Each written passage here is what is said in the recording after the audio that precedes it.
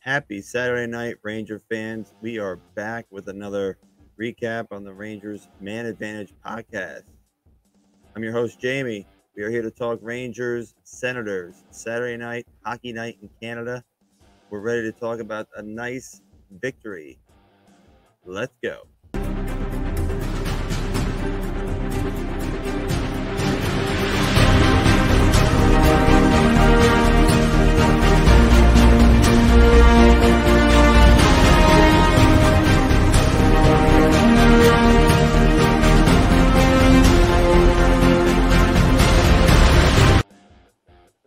Welcome back, fans. Thanks for joining us on the Man Advantage podcast. My name's Jamie. Let's talk hockey. So, Saturday night game, Rangers and Sens.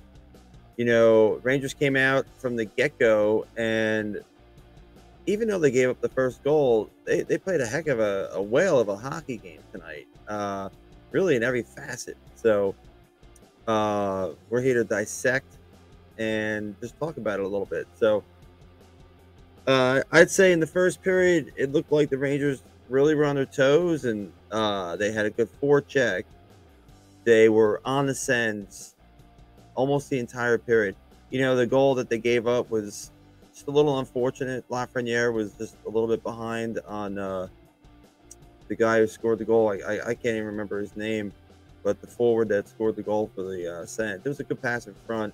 Oh, Austin Watson. So he scored the goal. But yeah, it was 1-0. But I gotta tell you, I wasn't really worried. And later on in the period, the Rangers came back and off the face-off, unassisted goal by Artemi Panarin, the bread man, with his 21st of the season. And tonight is important because Kako and Kevin Rooney came back. Justin Braun was back in the lineup. You had no Tyler Mott, who's out for significant time. So that did not look like a good injury.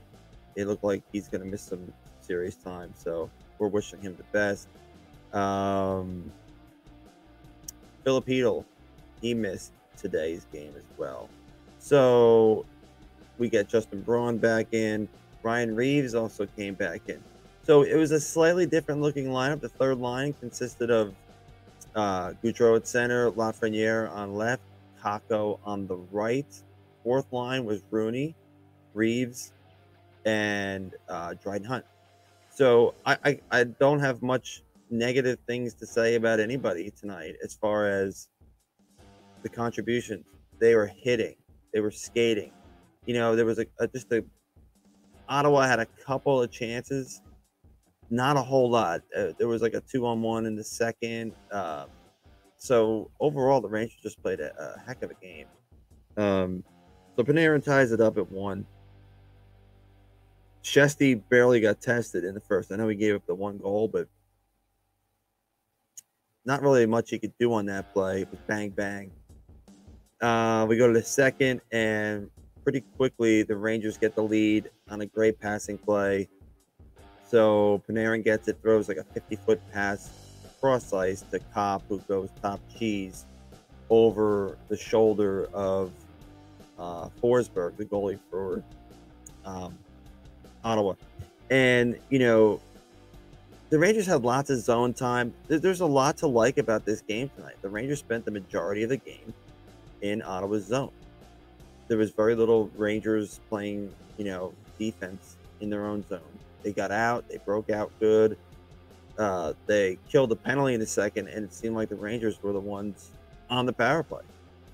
They were constantly rushing the puck up the ice. So it's 2-1, and it was funny. There was a play along the boards, and Mika got it in the center of the ice, and he kind of made a slightly dangerous play, but it worked, and he got up the ice, and he passed it to Lindgren, and Ryan Lindgren had two apples tonight, and happy for him. The guy plays hard, and sometimes he gets a bad rap about, oh, he's not playing as good as he did last year. Is he hurt? Is he worn out? He's playing so many minutes. All those things might be true, and but it's nice to see him get rewarded, even though all he did was pass the puck to Kreider, who just walks in and unleashes a wrist shot, and it was in and out, and it was just a bullet. So 48th goal of the season, assist to Lindgren and Mika Zibanejad. It's 3-1. And then just a couple minutes after that, toward the end of the second, you got another rush up the ice, and kind of an old school goal where Panarin comes down the left side, and he kind of uses his I think it was his right hand to shield a defender. He walks around him, and he just backhands a pass in front to Strome, who was crashing in the net, and puts it home. And kind of shocked, first of all, that Strome didn't shoot it wide. No, but all jokes aside, I was glad he scored. It was just a beautiful play by Panarin, who had an insanely good game. He played so well. Some of the things that Panarin does with the puck are magical. I know tonight was a Hockey Night in Canada game, and we hear about all the teams that play in Canada and how great the players are: the McDavids, the Matthews, the Marners, the Dreisaitl's, those. So I'm really hoping that the Canadian audience got a chance to enjoy Panarin's game tonight, because he was really, really good tonight. And some of the things he does when he doesn't have the puck, he's so good with his stick. He's so good at getting pucks away when they're in the feet of the opponent. Like, for a guy who's so small, he wins so many battles just because he has a quick stick, and he's just so good at that. So next time you watch the Rangers, watch for that. He's so good with his stick, trying to get pucks. So it's 4-1 after 2. I think they said the shot attempts were like, something like 54-20 or 54-15. It's something so one-sided. The Rangers just controlled the game, and Ottawa has a lot of injuries, and they're kind of just playing at the string here. No Thomas Chabot, no Tim Stützle, so they're missing some big guys. Plus, they traded a bunch of guys away at the deadline. I'll tell you who looks good for them is Matthew Joseph. That was a good trade for Ottawa. He's a young player. He's going to be, I believe, 24 or 25. Won 2 Stanley Cups with Tampa Bay. I mean, he's not a scoring type forward, but he's definitely a guy you can have on your third line, maybe even your second line. So good on them for acquiring him. That was a nice little move there. I think that was part of the Nick Paul trade to Tampa. So we moved to the third, and the third was a pretty quiet period. Not a whole lot of action. At this point, the Rangers are kind of settled into their game, and they're just kind of, taking it shift by shift. Gallant did a great job. He rolled 4 lines. There was only 1 power play for each team, so mostly 5-on-5. Rangers did have 5 5-on-5 goals. I know that's been a topic of discussion amongst Rangers Twitter. 5-on-5 goals are so important, especially come playoff time. So I was glad that they were able to produce at 5-on-5. So we get to the end of the game is coming to an end, and Kreider gets another opportunity. And again, the guy he's got such a unbelievable shot. And when he has just a little bit of time to get it off, he really doesn't. He's not a great stick handler, so he kind of just fires it. And he went top corner for his 49th goal. And I keep telling my kids that this is a special season. I wasn't around for Vic Hatfield. I might have been. It might have been like 2, but so I obviously don't remember that. But I certainly remember Adam Graves, 1994, getting 52 goals. I was 22 then. And I certainly remember Jaromir Jagr scoring 54 goals. A little bit of an asterisk there, in my opinion, because that was the first year back from the lockout, and scoring was insane. So I think it's harder right now for someone to score 50 goals than it was, say, 16 years ago. So Kreider, what he's doing, is just phenomenal. He got a 70th point. Great on him. Vetrano got the assist and along with Lindgren. So, like I said, Lindgren had the 2 assists tonight, and good for him. It's nice to see Lindgren get some points. Overall, I thought the Rangers played a great game. Another guy that was really noticeable but didn't get any points was Keandre Miller. I feel like the Rangers are really using him more when they have the puck in the offensive zone. He's got so many physical tools in his toolbox, and he's just really gifted. And I think he's just, scratching the surface with his ability. Truba's great. He's got the big shot, but there's very few people in the league that can skate like Keandre Miller when he really wants to skate, put his head down and skate hard and skate fast. So, but you're just seeing him being used in the offensive zone. So I want to shout out to him. Laffy and Kako, they didn't really do a whole lot. They were on the ice for 1 goal against, but it's going to be tough for Kako. He's going to need some time. Man hasn't played in 2.5 months, but he missed 31 games, and that's a lot of games. So I hope he can get back up to speed quickly, because we're going to need him. Point is now, what do we do with Hedel? Where is he going to fit in the puzzle? Got to be playing in the top 9 somewhere. So what does that do to Kako? What does that do to Gaudreau? There's some decisions. So we clinched the playoff berth tonight. We're tied for first in the Metropolitan, although Carolina does have a game in hand, and we are playing them on Tuesday night at the Garden. I fully expect Igor to be playing in that game. I believe it'll be his first game against Carolina this year. So, Carolina's been struggling. I'm not sure why. I haven't been watching a lot of their games. I watched some in the beginning of the year, toward the middle. I like their team. I just don't know what's going on down there right now. I look forward to seeing them play on Tuesday against the Rangers, so that'll be quite interesting. I know they squeaked one out against Buffalo the other night, and they were down early. Buffalo's been giving a lot of teams problems. Credit to them. Tage Thompson's had a good year, and Alex Tuch, Alex Tuch has really sort of grabbed the mantle as a leader there. They just signed Owen Power. That's great news for Buffalo fans and hockey fans, because you always want to see the best players play in the NHL. So, good young player, played for University of Michigan this year, number 1 pick from the 2021 draft. So, we'll be excited to see him, lace him up.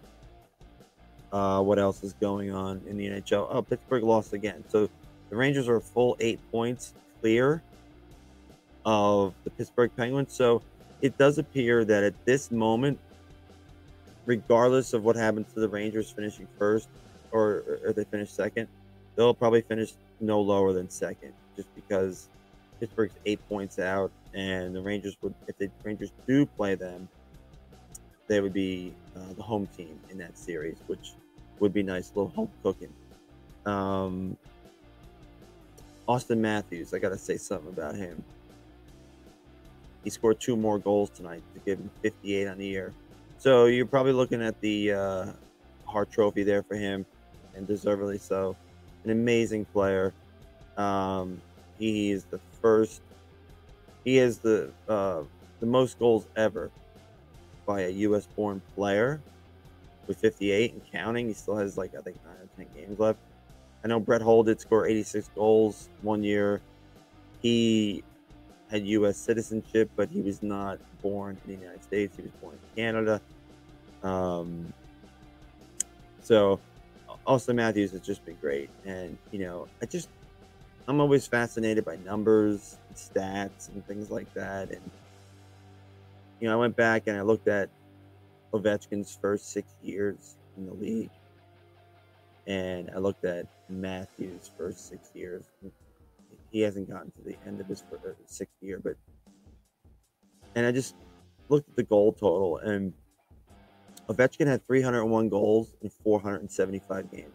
So he had his first 6 seasons, he played 475 games, and Ovi had 301 goals.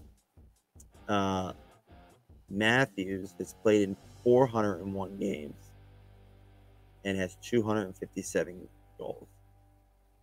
And right now, Ovechkin at that point had a .633 goals per game, and Matthews is at a .64 goals per game. So just saying, everybody calls Ovechkin the greatest goal scorer ever.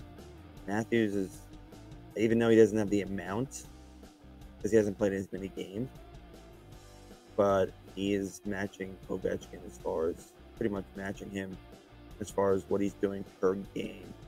Matthews is just a stud. If you watch him play, there's very little he does wrong on the ice. He has an amazing release, just a phenomenal player. I'm working on something else as far as a different show, a different podcast topic about Mario Lemieux, because I feel like he's the greatest goal scorer, and I'm going to devote a little bit more time to that so we can really dig into the numbers. So that's something we can tease for a later episode. But let me know what you think, guys. Big Ranger win. It was nice to be able to kind of not sweat it out, all these 1-goal games. They did come from behind, so they got another come from behind win. What did you like about tonight? I can't imagine there'd be much to dislike about tonight. You know, the fourth line was good. Reeves had some great hits. Rooney was looked okay, fine in his first game back. I know it's Ottawa, so it's not like a great test. Tuesday night will be. I'm really looking forward to the atmosphere, the buzz at the Garden. I don't think the Rangers will start sitting guys. Hopefully not. We don't want to start doing that so early. We don't want anybody to get hurt either, though. Really hope Kreider can get at least one more goal this year to get to the 50. It would only be the fourth Ranger ever to get to 50 goals. He only needs 5 in the last 9 games. And normally you'd say, 5 and 9, that's a lot of goals. The way he's been going this year, we just don't know. So it'd be great to see him tie Yager's record. Just an amazing season for Chris Kreider, who, in my opinion, he seems like he is really taken on that mantle as leader, even though he doesn't officially wear the C on his jersey. It seems like to me he's sort of the leader of the team. Him and Mika, but mostly Kreider. So let me know what you think, guys. Leave a comment and subscribe, like, whatever you want to do. I'm just trying to spread the news about hockey and the Rangers, and just have fun with everything. You can follow me on Twitter at Jamie_hockey. So we will be seeing you very, very shortly. We will do another video on Tuesday night after the game. So I hope everybody has a great Saturday night. Thanks a lot, guys.